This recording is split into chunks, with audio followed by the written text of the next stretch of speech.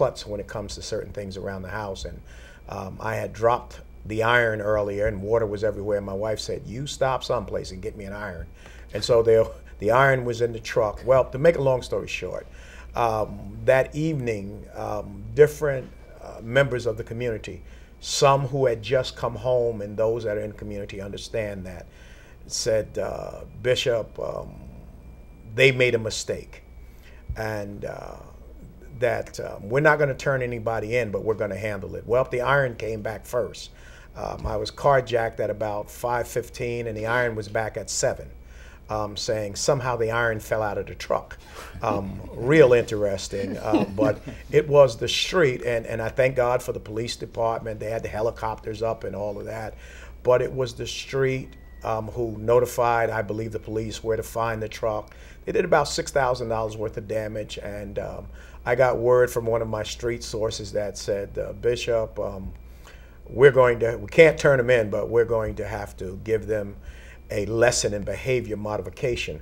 But here's the reality. Here's the reality, that I thank God that everyone did for me because of who I am, but they ought to do it for Miss Jones, yes, or Shaquita, or right, you know, Miss Murray or Miss Mildy.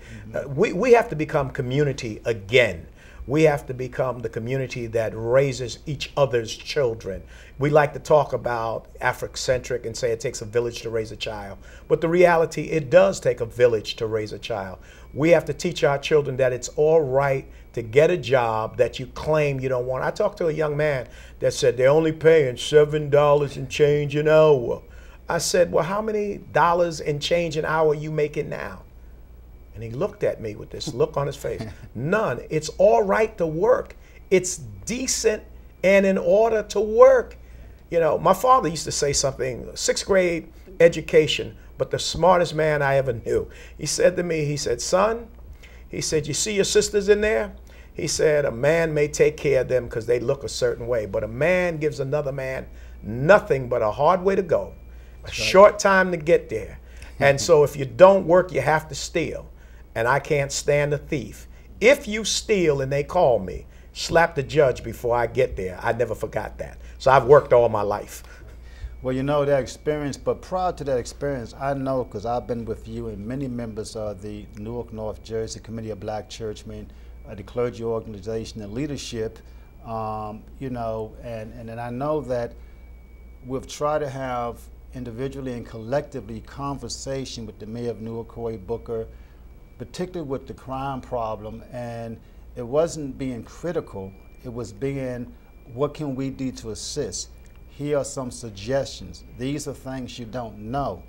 And, you know, how does it make you feel, you know, because there's never really been any real rational, reasonable conversations as relate to the crime problem with the leadership in the city of Newark. And I know you've had that. I know the mayor has criticized you and your organization and some of your members in the paper, but you haven't backed off. But what does that do for clergy leadership who's trying to, you know, I mean, you're burying people every day.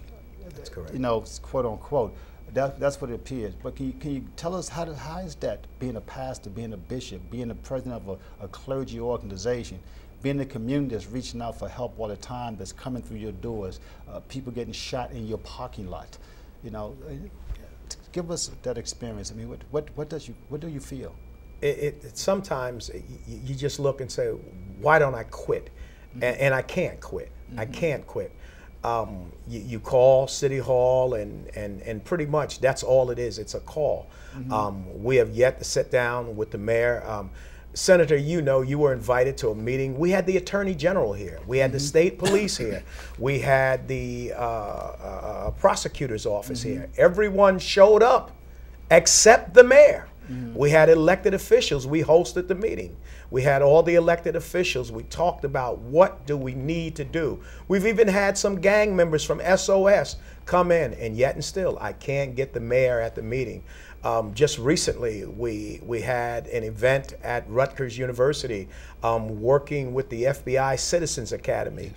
Ms. Joan Rivets just last week received their national award for a program that will work. We brought in SOS. We worked with so many groups within and yet and still the mayor wasn't there. One of the things that really bothered me, and one of the recent shootings, a young lady that grew up in the Newark community, went to Arts High School with my daughter, sung not only in the Arts High School choir, but at some point they came by Paradise Church and sung in the choir. Her father was my bus driver on 9/11 when we actually worked Ground Zero and took the wounded back to the various hospitals in New York, and his daughter died in a hail of bullets in the streets of Newark, saving another child, just going out for Chinese food. I officiated that funeral, and I didn't see the mayor. And you know, it's one thing to want a political office. It's another thing to care about the people. And so my feeling is that if we really want the same thing, there's enough common ground where we can sit, we can talk, we can do some things. The former police director, McCarthy, said he didn't know whether I was friend or foe, but I'd be brutally honest. I'd rather have that reputation than one that I believe your silence says that you don't care. It's one thing to have wonderful sound bites. Right. It's another thing to show people that you really care. Well, I know that the numbers in Newark, it's been manipulated as it relates to the homicides. The administration always said when the numbers go up, you know, I read recently, he said, well, the numbers are down this summer, okay, from last summer. But then he would say, well, the numbers are down this year from last year. So depending on what the numbers look like in a block of time frame, et cetera. But President Harris, I know that you have concerns growing up in Newark, but you address this from NJNAACP from a statewide perspective.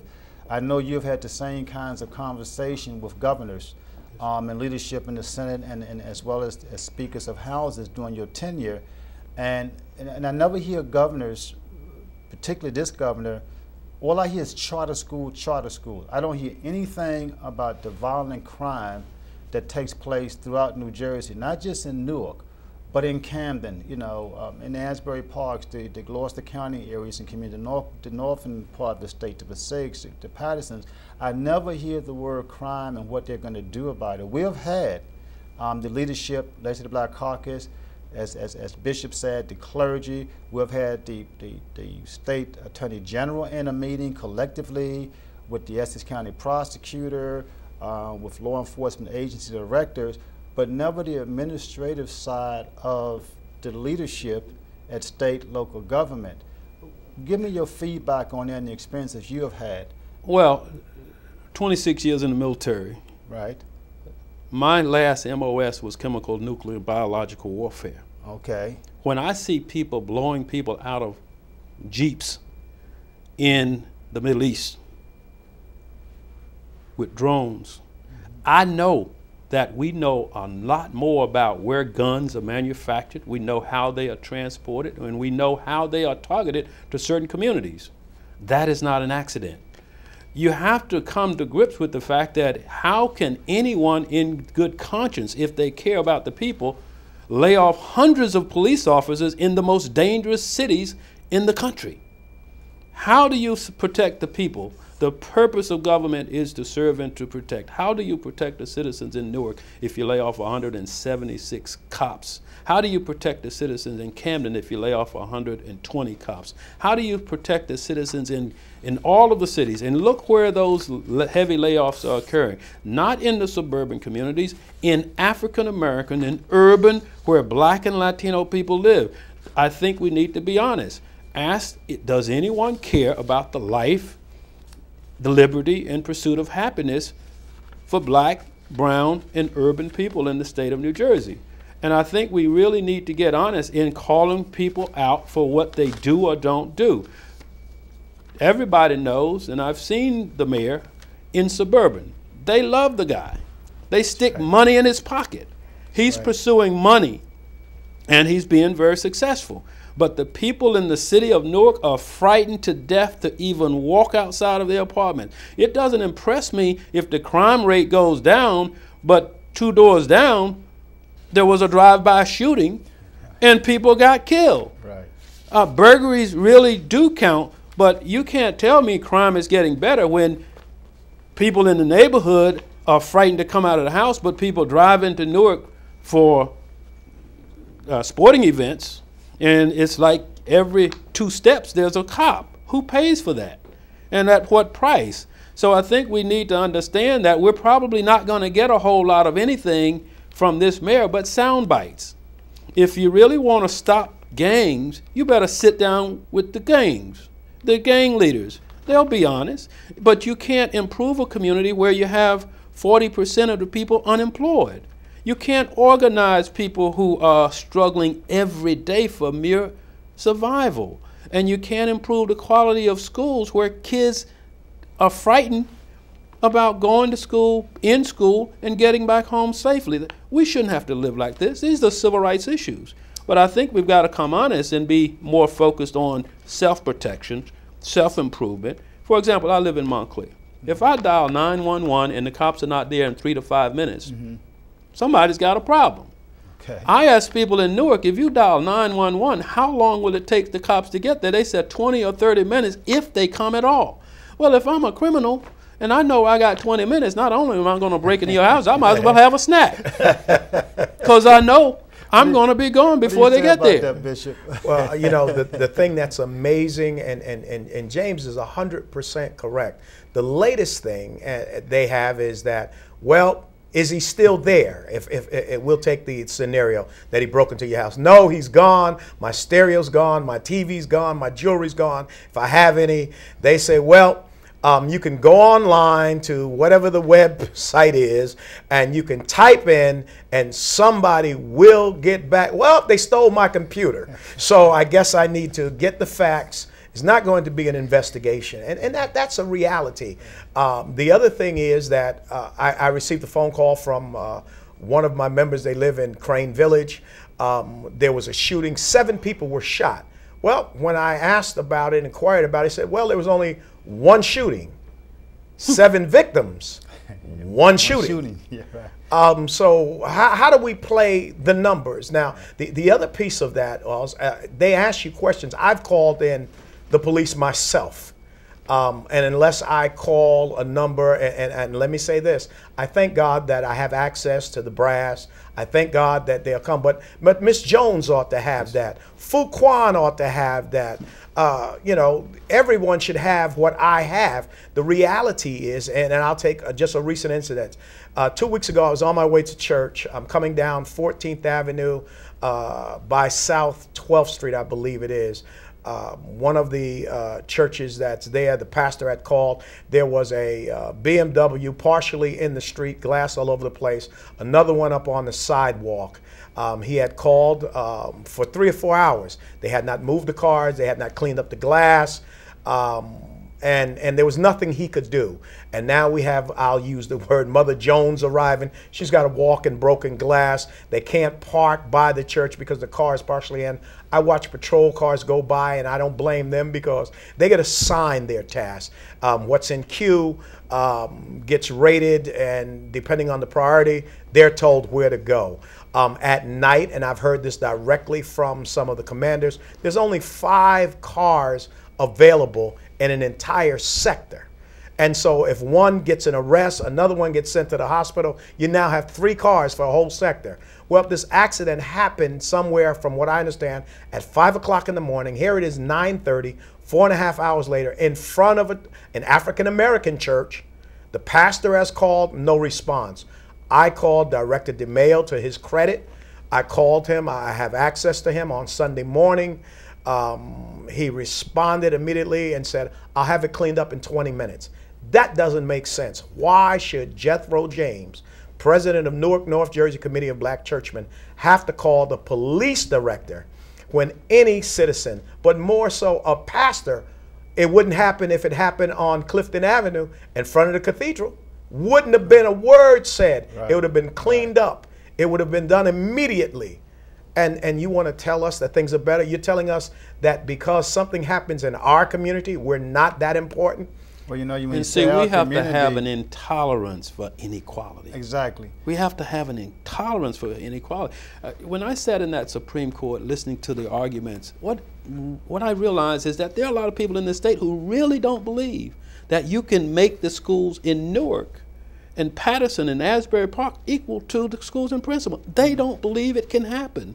And we've gotten to the point where we don't believe it can happen. That's because you have a movement, and we're going to try to get to it on this program. The privatization movement that started back in 1955 is literally spending millions of dollars to convince people through slick documents that all schools are failing the public sector, and therefore you privatize. And so the whole idea is to diminish the belief and have the faith. But on the crime issue, President Harris, the NJNAACP, you have chapters all over the state. You're very much involved at the state level with this. I know the mayor of Trenton, and it's not about who you like, and it's not about where the dollars are in terms of when you come into an administration, but Trenton has some real serious problems right now. And the reason I raised the question about Governor Christie and others is primarily because I don't hear a voice when it comes to crime. The Obama administration had to pass additional dollars to help get some of these police officers hired back in the urban communities, in particular throughout the state. What is your take on that right quick? Because I want to try to get to some issues that I know both of you have been working on that's impacting the state. My position is this: if white folks don't live in dangerous communities, they're not going to put the resources there to keep them safe. Okay. And that's the inequality that we're talking about. Because they don't live there, they don't experience, there's a perception that criminals are just born that way. They're going to be that way. So there's nothing you can do to stop criminals from being criminals. That's not the case. Unemployment contributes to that. Poor schools contribute to that. But there's a society built around the pipeline from the schoolhouse to the jailhouse is real. That's why at the national level, Ben Jealous, thank God, has created a criminal justice committee. And part of it is establishing better rapport with local police, but it's also having people respond in a particular way to inequality of police protection. For example, we need to establish the type of relationships in our community where people are looking out for each other in the community and to say certain things won't happen in this neighborhood. But that's community watch. But you got to have people committed to telling the truth, but they also got to be self-protective. Well, I know that Senator Turner, Shirley Turner, and Assemblywoman Bonnie Watson Coleman are very much concerned, yes, and really somewhat, I would say, angry, or at least frustrated as legislators trying to help the state capital, Trenton. Yes.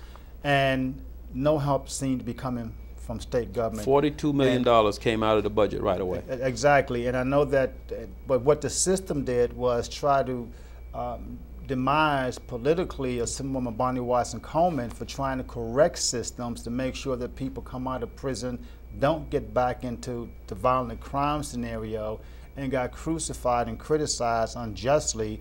Those of us that stood up on her behalf, and I challenged the Democratic Senate Caucus on that for not speaking out, and I mentioned it on the floor of the Senate, but it was never in the media that she did the right thing and the bill worked. And she's not to be blamed as an individual for what government is not doing. But there are other issues that impact our communities besides the crime that both of your organizations and each of you as individuals have been working very, very diligently on and take very seriously. And some of those issues happen to be this whole affordable housing issue, the mortgage foreclosures that's plaguing us, and I believe there's going to be another big wave of foreclosure because the banks have kind of gotten I guess the ceiling that we put on them has been lifted, so they can go out for foreclosures now. I know you've been working on things such as the takeover, the merger, and the privatization of Rutgers or UMDNJ. We're talking about local control here in the city of Newark, where Newark and Patterson are only 2 school districts out of 600 that's taken over, and by the state's own documents. Now, it indicates that we shouldn't be under local control, but yet when we pass everything, the state said we're still not going to turn you back over where you can control and help establish your own destiny for these kids. Senator, why don't the two of you talk about those issues? Where is the biggest budget in Newark, with the municipality or the school board? School board, basically. What do the party in power focus on more than anything else? Money and wealth.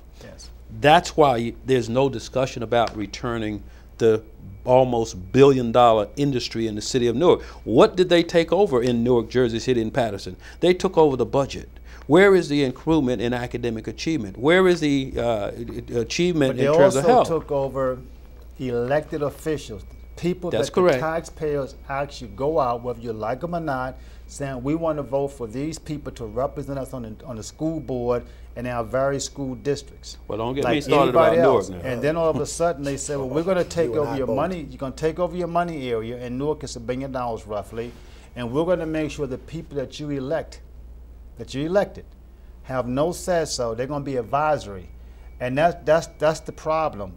But if you play by these rules, and you get 80% or more in these categories, once we assess you, we will give everything back. When Newark did that, and they said, well, you know what, that's wonderful, Bish, but we'll give it back to you in 3 years. We'll take another look. 3 years? Who's going to be in the State House in 3 years? Well, it's not even the State House, because if you really look at the Newark Board of Education, patterns may be slightly different.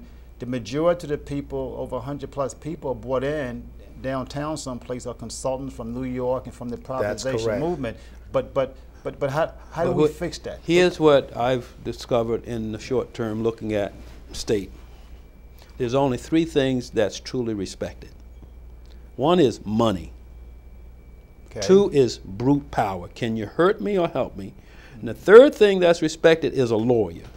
We are going to have to take anybody, whether it's the Attorney General or the governor, who break the laws, to court and let the judges decide what is right and wrong. If CUSAC says at some point when you've met the criteria you will have that return to local control, that's embedded in either a regulation or law. If it doesn't happen, let's go to court.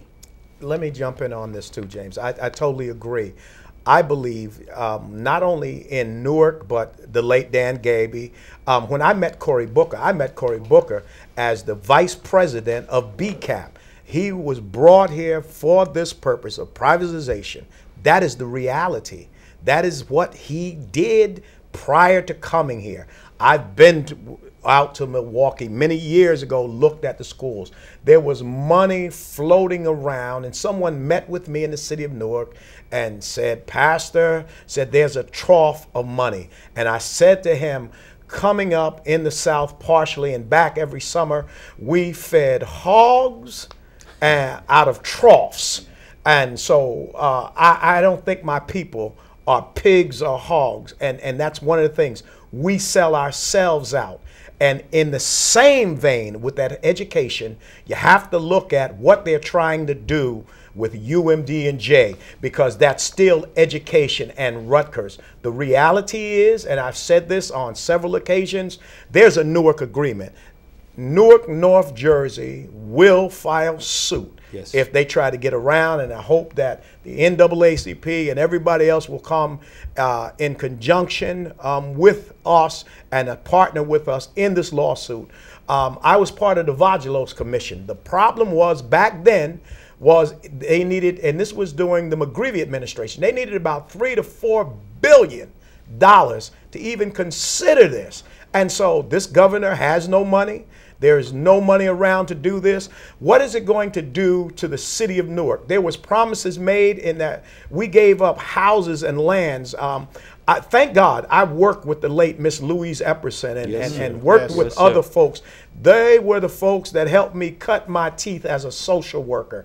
And so I know about these agreements, have copies of them, the late Dr. Edward W. Verna and others. And so we're looking at this. This is all about money.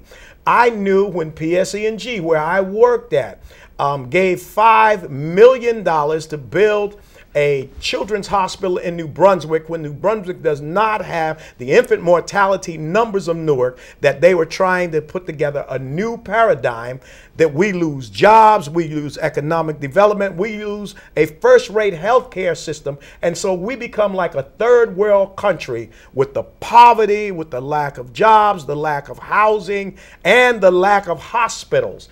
That is something that we're going to be looking at from every perspective statewide, Senator, because the reality is, in my recent appointment as a social action director for the full gospel churches in the state of New Jersey, healthcare is an issue in all our communities. It goes across all faith lines. It goes across color lines. It goes across everything. And the reality is that somebody has to stand up and say, this is the line in the sand. The next question I have dealing with crime, it's a crime when we don't have any statement from the mayor of the city or the council in the city, and I know it's forthcoming, I hear that. But the mayor in the city, when we've been at the meetings, the mayor has never showed up. These are his quote unquote people. There is, I believe, a deal that's already cut. If you want people to be healthy, you make sure that they're medical facilities. What happened to Orange? Who's in that town? What happened to Irvington? Who's in that town? What happened to the hospitals in Patterson? Who's in that town? And what happens to the hospitals in Trenton? What happened to Muhlenberg? And not only are these hospitals health care centers, they're also the largest employers. So when you close a hospital, you are in fact making some people unemployable for the rest of their lives. But you've diminished economic opportunity, employment opportunity, and now there's no place for people to get well. If you go up to a university hospital, there's a triage that you will sit there for hours simply trying to get your emergency done. And of course, when you if you separate the university from the hospital, the university hospital is going to become 100% charity care. How do you get out of that? You sell it to St. Barnabas. Well, how does St. Barnabas make money? You got to destroy the unions. Well, reduce the cost. The whole key, when the Chin organization was operating effectively, the institutions, Rutgers, NJIT, Essex County College, UMDNJ, came together. And that's how we were able in Essex County in Newark to build that whole University Heights area and Science Park area. That's right. And there was some fairness there, and there was some pain as well. We shouldn't be talking merger of any institution. Right. We need to be talking collaboration. That's what that was, a collaborative effort. But as I read the paper, it becomes clear to some of us in the legislature and some members of the Black Caucus that when you look at South Jersey, the leadership down there is pushing to do a North Jersey grab of healthcare facilities. But then when you look at people like George LaCroix and others who sit on some of the boards of these facilities and has a business program that could fit into these things, it becomes clear, even in education, what is going on down in Camden. You know, what we're going to do, I know we're going to be wrapping up soon, probably in a couple of minutes, but I want our viewers to know that I'm going to do all I can to put together a program for the viewers, and where the whole discussion is going to be about local control of schools. It's going to be about the merger of a healthcare institution such as Rutgers, UMDNJ, but just as importantly, we need to have a whole discussion, which will probably be a series of discussions, of the privatization movement that started back in 1955. I am convinced that if people really took the time not to look at little quick blurts, but if someone was to educate the public, the general public, particularly urban community, as we teach in school from a textbook, this is program number 1, chapter 1, we're going to tell you about the movement. This is program number 2, we're going to tell you about the participants, so forth. And so I know that we're wrapping up now, but I'm going to have that, and I'm going to certainly let the viewers know today, I'm going to have both of you back on. And I'm going to try to bring you both on at the same time again, because I think you have interesting conversation. And also you represent 2 of the most powerful organizations of civil rights that we need right now. Well, I just want to tell folks they need to join the NAACP, and they need to join the church, because these 2 things can lead to a better quality of life for all. Well, we have to wrap now. You know, they're telling me I have to wrap. I just want to thank the viewers for tuning in, and I want you to continue to watch this program. We're going to talk more about the subjects you heard today in the privatization movement and what's taking place that's impacted your quality of life in New Jersey. Once again, thank you on behalf of the members of the New Jersey Legislative Black Caucus. From Trenton to you.